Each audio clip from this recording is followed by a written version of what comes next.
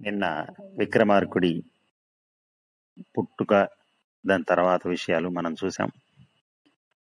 ఇప్పుడు రెండో భాగంలోకి వెళ్దాం. విక్రమార్కుని పరిపాలనలో ఉజ్జయిని నగరం మిక్కిలి ఉన్నత స్థితికి వచ్చింది. విక్రమార్కుడు ధర్మం తప్పకుండా ప్రజలను పాలించాడు. ప్రజలకు ఏ హాని రానియకుండా కంటికి రెప్పలా కాపాడుతూ ఉండేవాడు. విద్వాంసులను, పండితులను, కవులను, కళాకారులను ఆదరిస్తూ వారి ఆశీర్వాదాలు పొందుతూ ఉండేవాడు. వేయేల విక్రమార్కుడు రెండవ ఇంద్రుడా అన్నట్లు మహాభోగభాగ్యాలతో ప్రసిద్ధిగాంచాడు. ఒకనాడు విక్రమార్కుడు మంత్రి అయిన బట్టితో విలువిద్యా నిపుణులైన వేటగాండ్రతో వేటకు బయలుదేరాడు. ఉజ్జయిని నగరానికి పరిసర ప్రాంతాల్లో క్రూరమృగ సంచారం ఎక్కువ అవటంతో సమీప గ్రామవాసులు భయపడి మహారాజుకు విన్నవించుకున్నారు. అందువలననే వేటకు బయలుదేరాడు. విక్రమార్కుడు క్రూర మృగాలను చెండాడి కోయవాండ్రకు, ఆయా ప్రాంతాల్లో ఉండే గిరిజనులకు సౌఖ్యం కలిగించాలని వేటకు తగిన విధంగా వస్త్రధారణ గావించుకుని రథమునెక్కి బయలుదేరాడు. ఆయన వెనక రథముపై బట్టి, ఆ తర్వాత వెలుకాండ్రు, వేటగాళ్లు, వేట కుక్కలు, చిక్కములు, వలలు మొదలైన వాటితో బయలుదేరాడు. మృగాలను చప్పుడు చేసి బయటికి రప్పించడానికి కావలసినటువంటి వాయిద్యాలతో కొంతమంది సేవకులు కూడా బయలుదేరారు. విక్రమార్కుడు మిక్కిలి చాకచక్యంతో క్రూర మృగములను హతమార్చాడు. ఆయా గిరిజన ప్రాంతీయులకు మృగబాధ లేకుండా చేశాడు.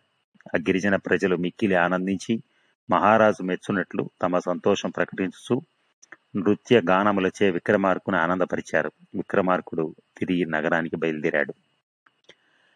విక్రమార్క భూపాలుడు నగరంలోనే కాక దేశ దేశాలు గాలించి ఆయా ప్రదేశాల వింతలు విశేషాలు తెలుసుకుని వచ్చి విన్నవించడానికి అనేక మందిని భటులను నియమించాడు. వారు ఆయా ప్రాంతాలను సందర్శించి వచ్చి వింతలు విశేషాలు ఆయనకి విన్నవించేవారు. విక్రమార్కుడు వేట ముగించి తన పరివారంతో నగరానికి బయలుదేరాడు. ఆ సమయంలో దేశ దేశాలను సంచరించే భటులిద్దరూ ఒక బిల్లునితో అక్కడికి వచ్చి విక్రమార్కుని చూసి ఇలా అన్నారు: మహారాజా, మేము అనేక దేశాలు చూశాం. మన సామ్రాజ్యానికి చెందిన అనేక ప్రాంతాలను కూడా చూసి వచ్చాం. సర్వత్రా మేము చూసిన అన్ని ప్రాంతాల్లోనూ తమను గూర్చి పొగిడేవారే తప్ప నిందించేవారు మాకు కనిపించలేదు. మేము చూసిన ఒక ప్రదేశంలో ఒక మహాద్భుతమైనటువంటి విశేషం కనిపించింది. అదేమిటంటే, వింధ్యారణ్య సమీపంలో గల ఒక కీకారణ్యంలో ఒక కాళీమాత ఆలయం ఉంది. అందులో దేవి విగ్రహం మహాభీకరాకారం కలిగి ఉంది. దేవి విగ్రహం ముందు ఒక నుయ్యిలాగా పెద్ద అఘాతం ఉంది. అందుండి పై వరకు అనేక త్రిశూలాలున్నాయి. వాటిని పైన ఒక తొట్టె ఉంది. ఆ అఘాతంపై గల గట్టుపై నిలిచి ఎగిరి ఆ తొట్టెను పట్టుకుని ఖండించిన వాడికి దేవి ప్రత్యక్షమై కోరిన వరాలిస్తుందట. అట్టి ప్రకటన గల శిలాఫలకం అక్కడ పెట్టబడి ఉంది. ప్రభు, ఆ గట్టును నిలబడి ఎగిరి తొట్టెనందుకుని ఖండించినచో అట్టివారు తప్పక ఆ త్రిశూలముపై పడగలరు. శరీరమును దిగిపోగలవు. ఆ త్రిశూలం అంత పదును కలిగి ఉన్నది.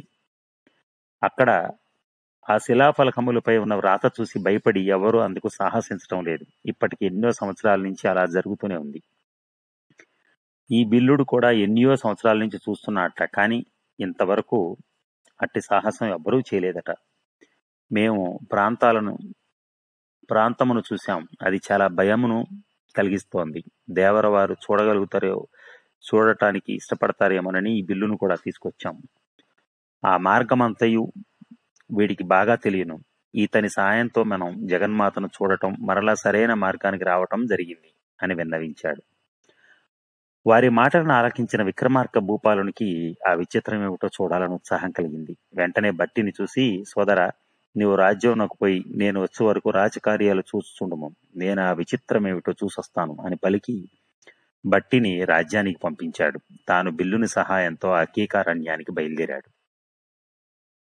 ఆ మార్గం చాలా భయంకరంగా ఉంది. క్రూరమృగ సంచారము, లోయలు, గుహలు, ముళ్ల పొదలు విశేషంగా ఉంది. అయినా విక్రమార్కుడు వెనకంజ వేయలేదు. క్రమంగా ఇరువురు కాళికా దేవాలయం చేరుకున్నారు. గూఢచారి చెప్పిన దానికన్నా అక్కడ ఆ నోయి వంటిది మహాభయంకరంగా ఉంది. అందుండి అనేక త్రిశూలాలు మంచి పదును గలిగి మిలమిల మెరుస్తూ ఉన్నాయి.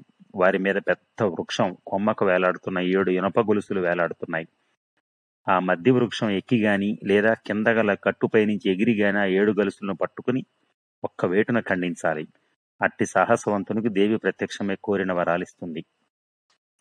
ఇది సారాంశం. ఖండించిన వెంటనే అతను తప్పక త్రిశూలాలపై పడిపోగలడు. త్రిశూలములు అట్టి వాని శరీరం నుంచి దూసుకుని పోగలవు. ఇలా విక్రమార్కుడు అయినా సరే భయపడలా. విక్రమార్కుడు బాగా ఆలోచించాడు. కాళీమాత ఈ పరీక్ష ఎందుకు పెట్టిందో.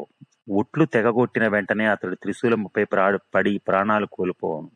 అట్టివారికి ఈ మాత ఎట్టి వరాలు ప్రసాదిస్తుంది. ఇందు ఏదో మహత్వం ఉండి ఉంటుంది. ఏది అయినా భయపడి వెనకంజ వేయటం చాలా నీచమైనటువంటి కార్యం. రాజపుట్టుకు గల నా వంటి వారికి ఈ పిరికితనం మంచిది కాదు అని నిశ్చయించుకున్నాడు. వెంటనే వరనున్న ఖడ్గం చేత ధరించాడు. దేవికి మనసారా నమస్కరించుకున్నాడు. గట్టుపైకెక్కి ఎగిరి ఆ ఒట్లను అందుకున్నాడు. 7 ఒట్లను వామహస్తంలోనికి తీసుకున్నాడు. దక్షిణ హస్తం గల ఖడ్గంతో ఒక్క వేటున 7 ఒట్లను ఖండించాడు. ఇంకేముంది, పైన ఇక ఏ ఆధారం లేకపోవటంతో విక్రమార్కుడు త్రిశూలం మీద పడిపోయాడు. కాని విక్రమార్కునికి ఆ త్రిశూలాలు గుచ్చుకోలేదు. కాళీమాత అదృశ్య రూపంగా వాటిపై ఉండుటచే ఆ దేవి అలా పడిన విక్రమార్కుడి కరములు నెత్తుకుని వచ్చి గట్టుపై నిలిపింది. మురిపెంతో ఇలా అంది. కాళీమాత విక్రమార్కునితో ఏమన్నారో మనం తరువాయి భాగంలో చూద్దాం. Thank you very much.